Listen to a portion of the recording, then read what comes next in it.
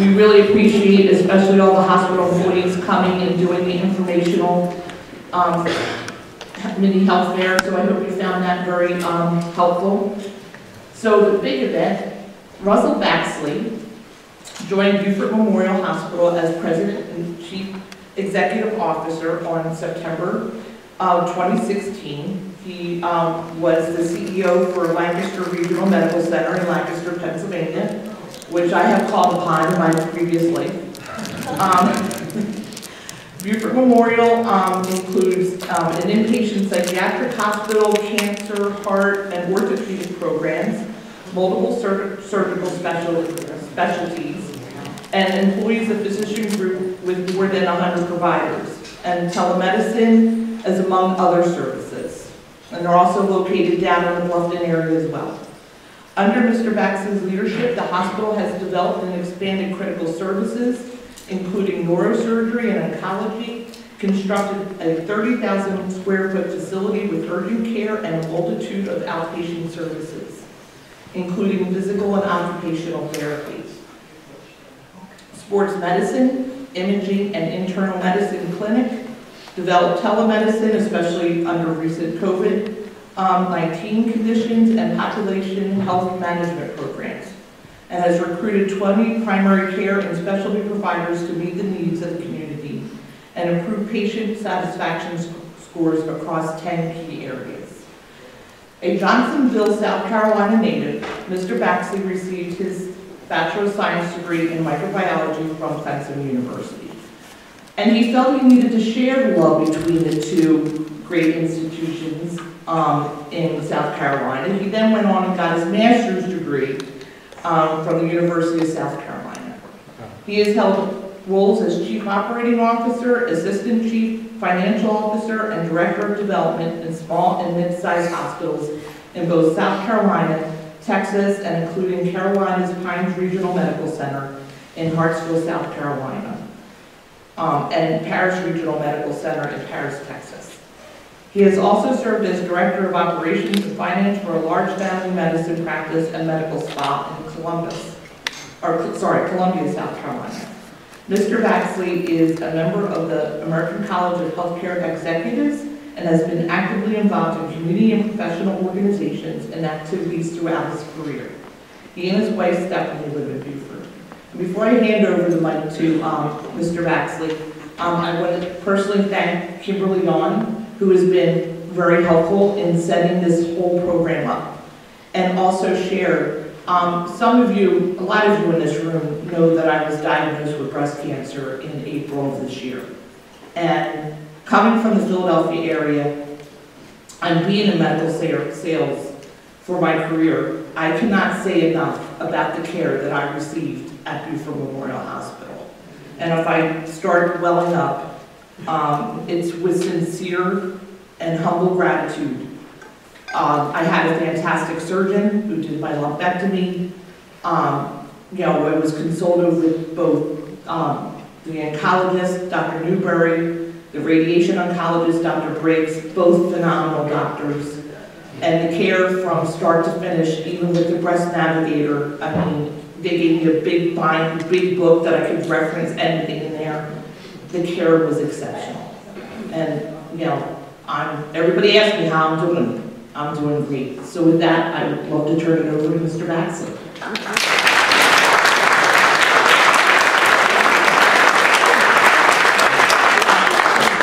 Good afternoon. Thank you guys for having me. I see a lot of familiar faces.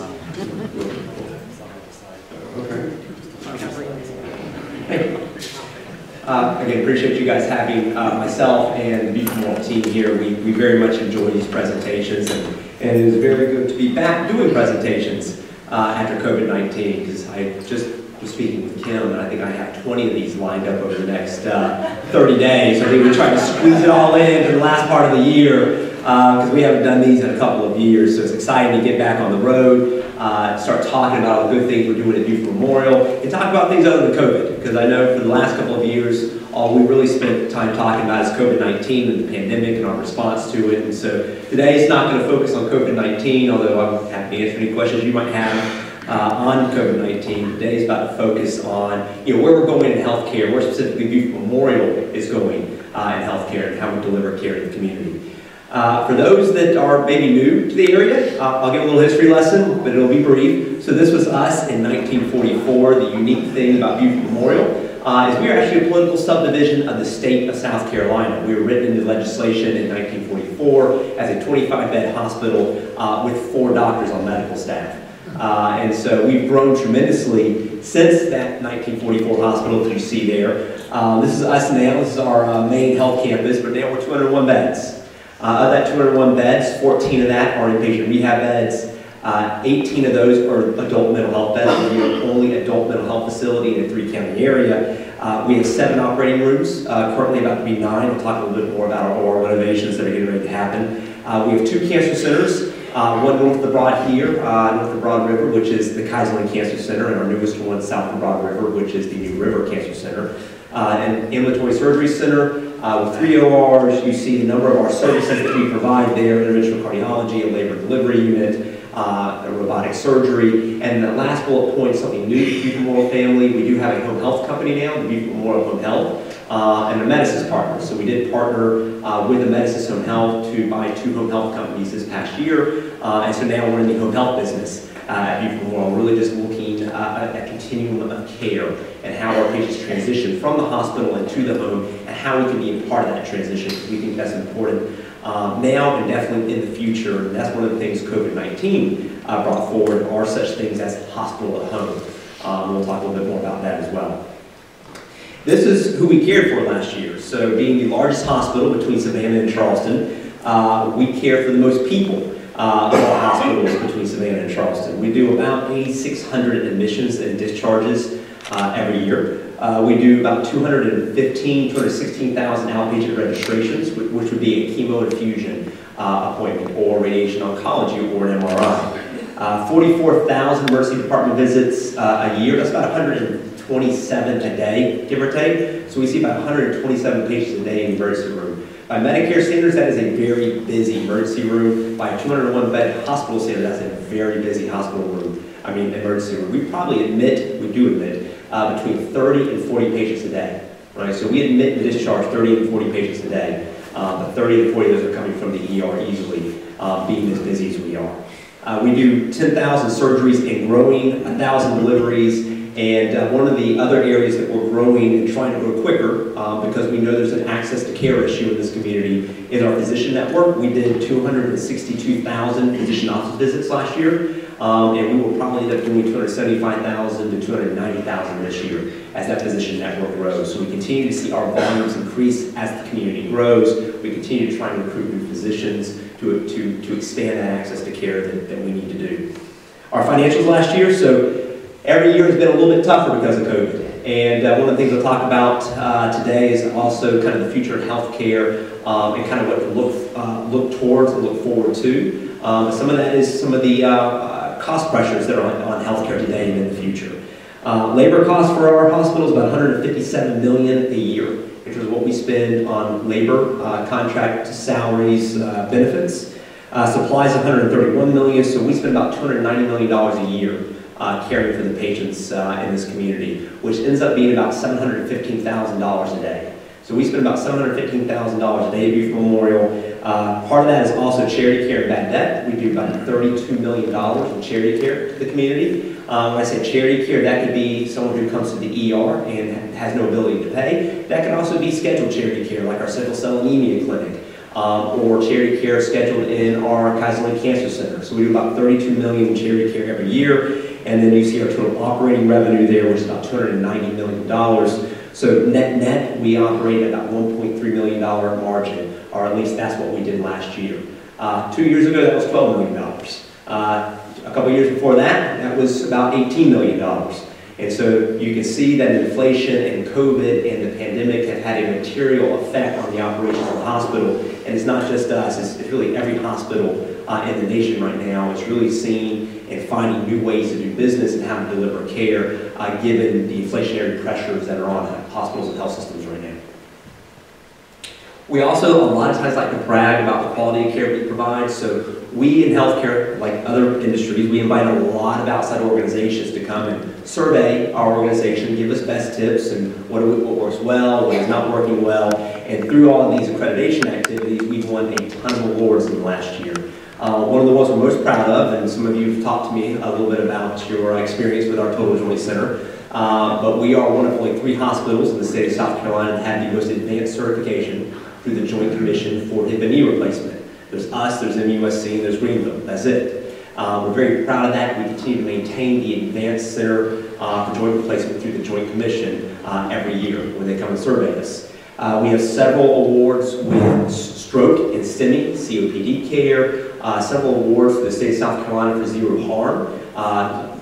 For example, zero surgical site infections, zero CLABSIs or bloodstream infections. We have several of those awards.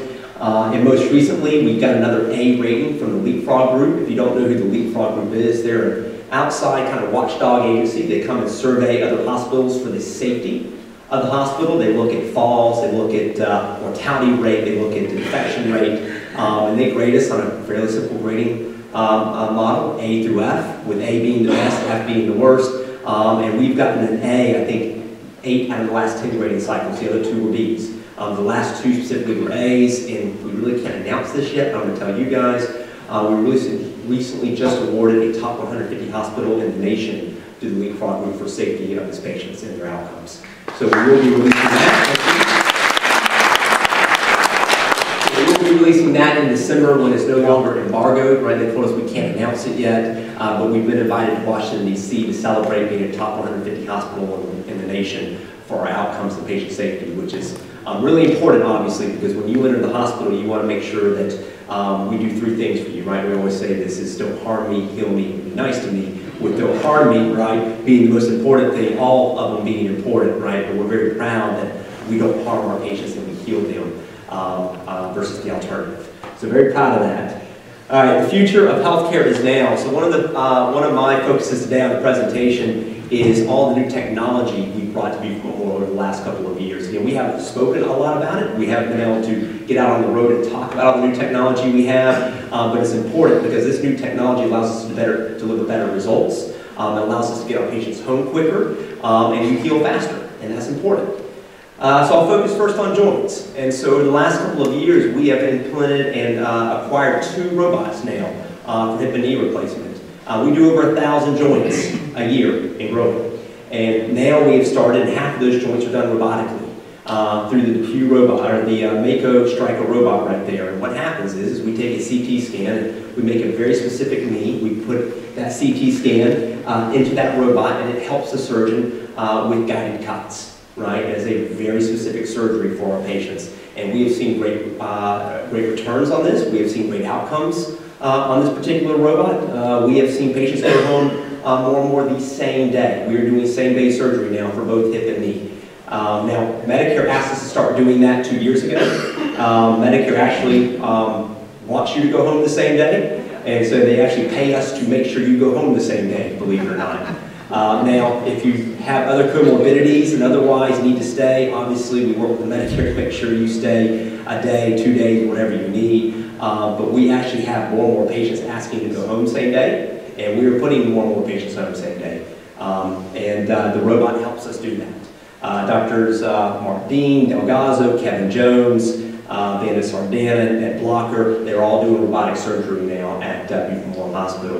We did 500 robotics last year. We will probably do 600 to 700 robotic replacements this year as well for hip and knee replacements. So very, very happy about this program and where this is headed.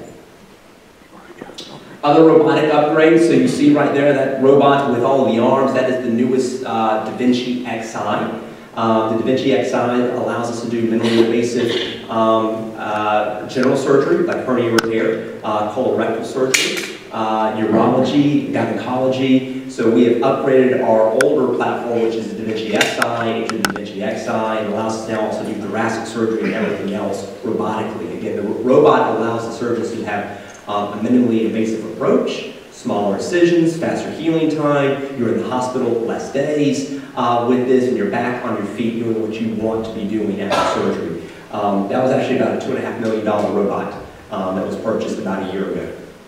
And then the cardiac cath lab coming soon. So we do about 500 cardiac catheterizations a year. About half of those emergently through the ER. Someone comes in with chest pain, you take them to the cath lab, possibly need to stent them, etc. We do 500 and growing a year, and now we are upgrading our cath lab to a brand new state-of-the-art angio suite that allows us not only to do cardiac interventions, but peripheral vascular interventions as well. So we're upgrading to the newest technology in our cath lab. That's also about a $2.5 million project that's currently underway at the hospital right now.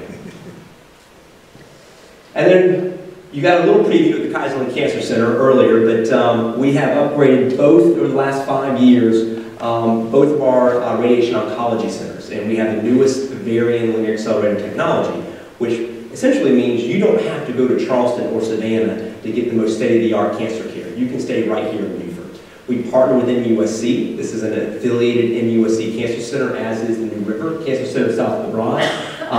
And all the services in both locations are located under one roof. That would be medical oncology, surgical oncology, nurse navigation, social work. Everything is always located, dietetics, therapy. Everything is located under one roof, which is important because we want to make whatever trips you're making to the Cancer Center, we want to make them as effective and as efficient as possible, which is why we like the Cancer Center approach. You'll see a couple newest surgical specialists that we just recruited to the area. The one on the left is Dr. Tara Verhoeven. She is a fellowship-trained breast surgeon.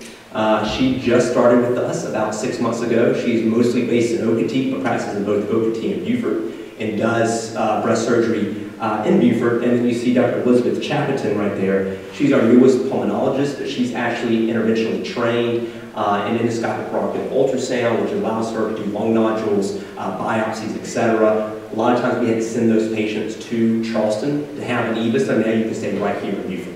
So we continue to grow our cancer program, we continue to recruit new specialists to the area that we've never had before, and we're very excited about both Dr. Verhoeven and Dr. Elizabeth Chappeton, because they bring new services and can do new procedures that we've never done before at Beaufort Memorial.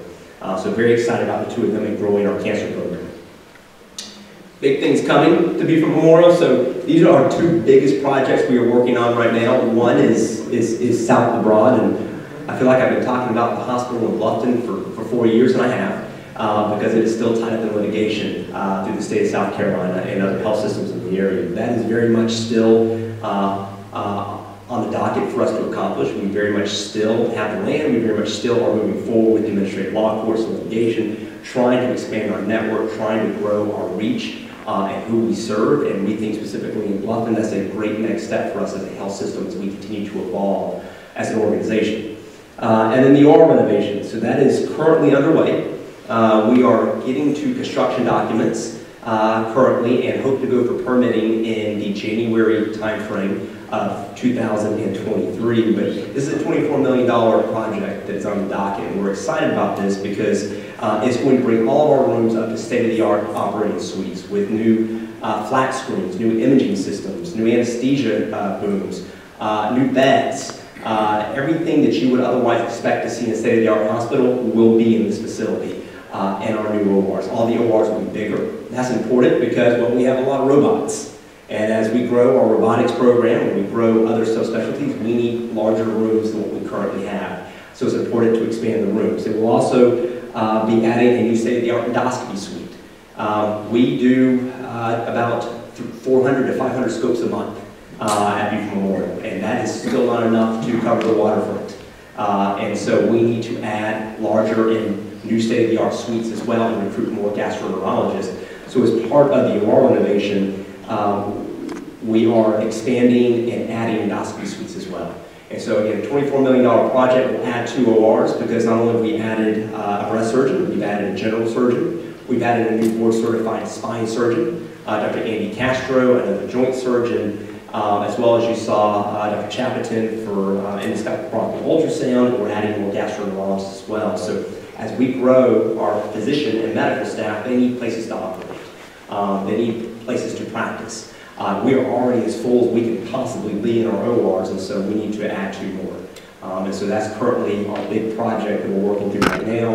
It'll be about a 2-year project that should actually say scheduled to be complete, I think, in early 2025. But it will be about a 2-year project because You obviously have to still operate. We can't take down the entire operating suite to renovate all of our ORs, so we will take down 2 operating suites at a time and still operate in all the other ORs. And so that is kind of the cadence in which it will take 2 years essentially, is 2 at a time at about I would say a 3 to 4 month clip. As well as the PACU, the pre-op area, the endoscopy suites, the central sterile area, we do all the processing of the equipment. All that is being renovated with brand new equipment. This is a very fun project, and we are thankful to Senator Lindsey Graham's office actually, because he actually was able to help us come through with an $18 million grant to help fund this project. The foundation has come up with almost $4 million, $5 million to help fund this as well. So between the foundation and all of their great work and support, and all the donors to the foundation as well as Senator Graham, we've been able to basically fund this without having to go into debt.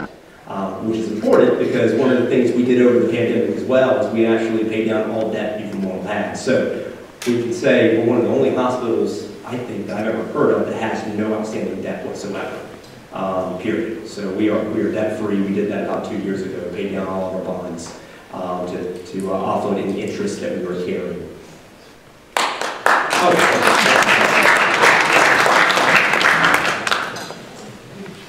And then healthcare. So here is the other big thing we are focusing on, and I think something that should be important to all of us.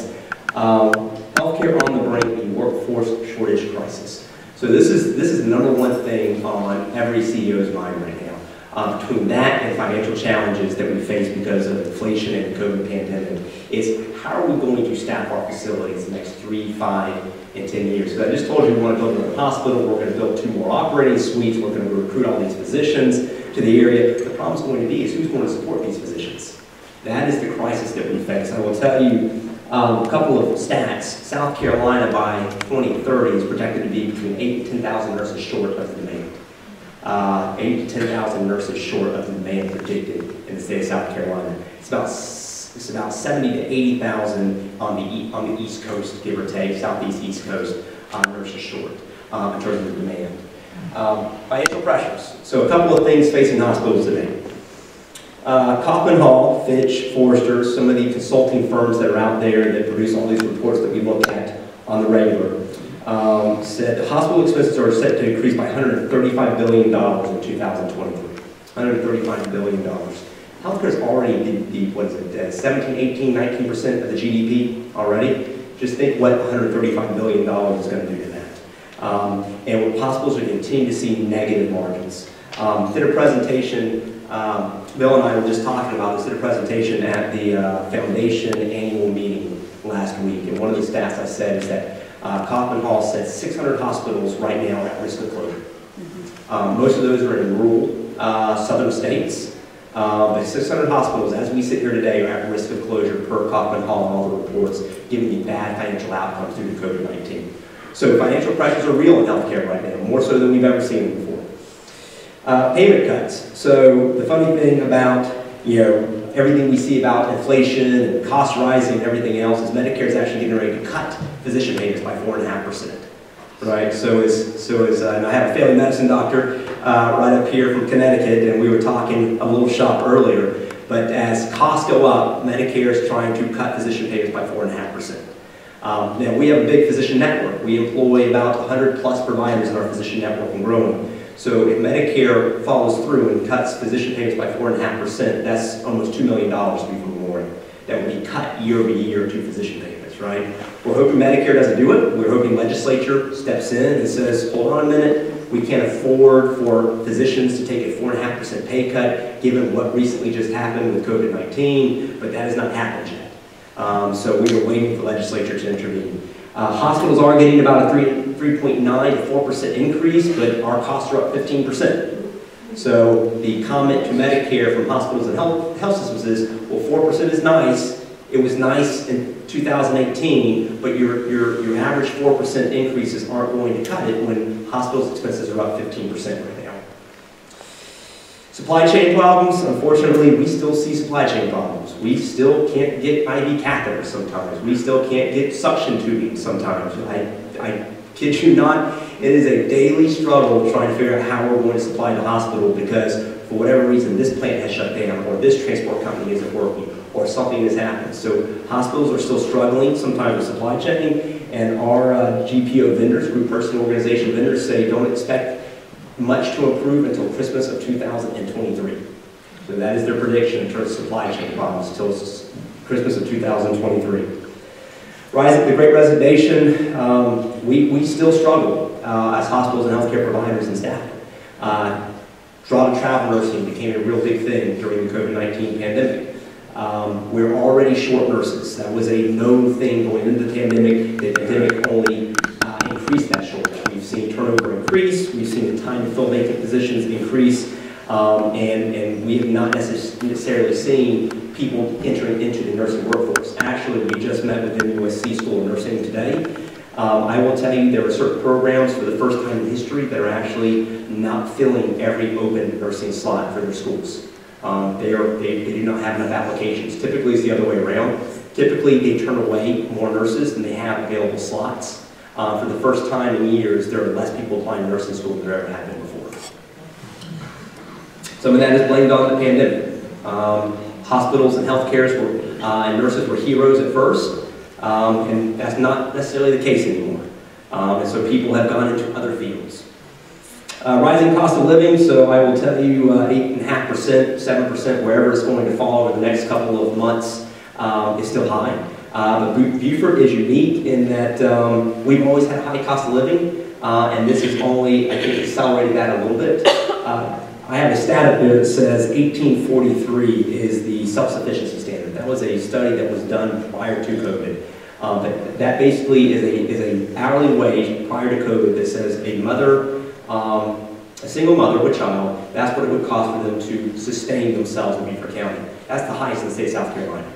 The lowest was 12, the average was about 14 to 15. Beaufort County has the highest in terms of a self-sufficiency standard. That is a problem for employers, obviously, like Beaufort Memorial. As we work to increase wages, we have to increase those higher than most because our self-sufficiency standards and these sorts of numbers are higher than just about anywhere else in the state of South Carolina.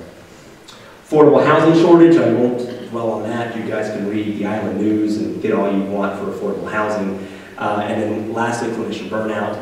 That is really attributed, or really a big part of the Great Resignation, especially in healthcare. Just sheer burnout. I mean, people are tired, you see it, the waves, they come and go. Right now, we are in another mini wave, but I think what's worse is flu and RSV is a big thing right now. So we're dealing with flu, RSV, COVID-19, it comes and goes, but you can see burnout in clinicians every day after the pandemic. And so what we say is at Beaufort Memorial, how do we find innovative solutions to dynamic problems? And I can tell you staffing is a dynamic problem, and how we're going to recruit and retain our staff, and how we're going to fill a new hospital and 2 new ORs. That is a problem. It will require dynamic solutions. And so we've done a lot of things at Beaufort Memorial. Specifically, we've installed burnout mitigation platforms. We've done things like sports rounds, which is stress first aid. We provide applications or apps on your iPhone. If you want to do burnout and stress relief on your own time, we've provided housing assistance. We actually help people with down payments for homes at Beaufort Memorial, and we actually have our own daycare now, where we provide daycare for our employees. And lastly, one of the things we've started most recently that was showcased by the South Carolina Hospital Association for being probably the most innovative solution of all hospitals is our Beaufort Memorial PATH program. And that PATH stands for People Achieving Their Highest. And one of the things we started to realize is if we don't create our own solutions, the solutions aren't going to be presented for us. They're just not going to happen. They weren't happening before. They're definitely not going to happen after the pandemic. And so we are creating our own school, if you will, within Beaufort Memorial. It started with patient care techs and certified nursing assistants and certified medical assistants and phlebotomists. We have partnered with the National Healthcare Association. We have handpicked, I think, high performers in our entry-level positions, and we are turning them into clinicians. We're basically taking our transporters and our patient access clerks, anyone else who we think would be a good caregiver, and said, you know what, you've got the right attitude, you've got the right personality, you've got the right work ethic, we're going to teach you how to become a healthcare provider. We're going to teach you how to be a clinician at the bedside, which is good because we need them, but it's great for them because it allows them to continue to grow and elevate within the organization. And so it's a win-win for everybody. And we've also started reaching out to job fairs saying, you know what, healthcare experience not required. Most hospitals and health systems say, you know what, healthcare experience, you don't have it, need not apply. We've said just the opposite. We want the right person, we want the right attitude. We will teach you how to be a healthcare provider. Right? We will put you in our school with the National Healthcare Association. We will get you certified. We will turn you into a clinician, but you got to have the right attitude. You got to have the right work ethic. You've got to have the right desire to be that, to go above and beyond. And that's what the PAC program is. So we've already graduated 16 people who are on the bedside now, doing phenomenally, by the way. We've got another 6 that are going through to become patient care techs. We've got another 20 people right now in the nursing program through TCL and USCB on scholarships through the PAC program. So we really are working hard to start growing our own healthcare workforce in Beaufort County. One of the biggest, and I think I'll call it the crescendo, what we think is going to be the crowning achievement at Beaufort is we are going to build our own nursing school. Now, we are not going to become an accredited nursing school. I wouldn't know the first thing about becoming an academic school, but what we are doing is we're partnering with the University of South Carolina, Beaufort. They need more skills labs, they need more classrooms, they don't necessarily have the funding to do it. So we've gone and helped to secure about $1.5 million in funding through different grants and partners, and we're going to build 4 nursing skills labs with state-of-the-art mannequin technology that will help train nurses of the future. We will build classrooms and debrief rooms and testing centers. We want to actually help USCB create 72 more nursing slots a year. That is the goal and what we ultimately have to do and achieve here in order to grow our network, grow our health system, and recruit the physicians and build the facilities that we want. And so we are very, very close to breaking ground on a satellite nursing school for the University of South Carolina, Beaufort, and possibly in USC. The other pathway here is that we want to start an accelerated nursing program. An accelerated nursing program is for those who already have a 4-year degree that want a career change, right? I'm in marketing, I'm in engineering, I'm in something different. You know what, I want to get into healthcare. And I have all the prereqs, right? I've got my 4-year bachelor's. I just need to get the nursing side of things. MUSC has an accelerated nursing program. They do the same thing. We want to start one here in order to let other people get into the healthcare field industry. And this facility is going to help us do that with USCB. And so this is new, it's innovative, it's dynamic, and it's a solution for that next 3 to 5 years as we go down this road of workforce shortages and how healthcare is changing. And so, lastly, a little bit more of an appeal to this group, because we've kind of gotten out of the bricks and mortar, hey, we want money for bricks and mortar. What we need is we need help for workforce development. We need help creating these pathways and programs specifically for the PAC program. So Kim was here, she was introduced. Kim has done a phenomenal job as our foundation director. She's new to the role, but is one of those go-getters that I know is just going to do great things within the foundation. But this is some of the things that we've done. You see right there on the left, granted in scholarships last year, $41,000. We want that number to be $100,000. We want that number to be $100,000 a year in scholarships granted to nurses and patient care techs and certified medical assistants, because, again, we can recruit all the physicians in the world, but if they don't have nurses and certified medical assistants and patient care techs and phlebotomists and respiratory therapists to serve them, I can tell you, you spend more time with each of those people than you ever spend with your doctor. Right? If you're in the hospital, how often do you see your doctor? 10 minutes in the morning. 10 minutes in the morning, right? How often do you see your nurse? All day, every day, right? All day, every day. It's those nurses and those therapists that make the hospital better, right? And that's what we need. That's what we need to focus on in the next 3 to 5 years. And so part of the strategic funding and priorities for the foundation this year, specifically is working with the Education Center. We've secured about $1.5 million in grants right now. We need another about $750,000 to make that a true reality. Scholarships, the daycare center. We secured $1 million to build a new daycare center on campus. We need about another $500,000 for that. But that is kind of where the foundation is focused, as well as the mental health area. Mental health is a major problem right now, as you guys are probably aware. There's not enough providers, and there's too much need.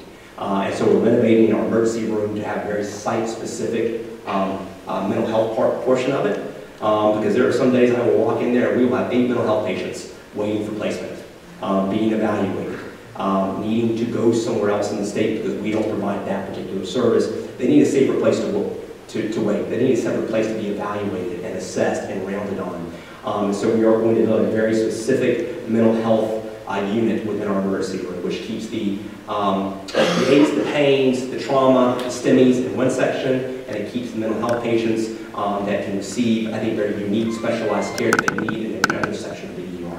And then lastly, in original cath lab number 2, as we build number 1, we will be building number 2 to add electrophysiology physicians to the area. That way you don't have to go to Charleston or Savannah for EP work as well. So that's kind of the next step in the evolution. So a lot of big things planned. Kind of scary times in healthcare.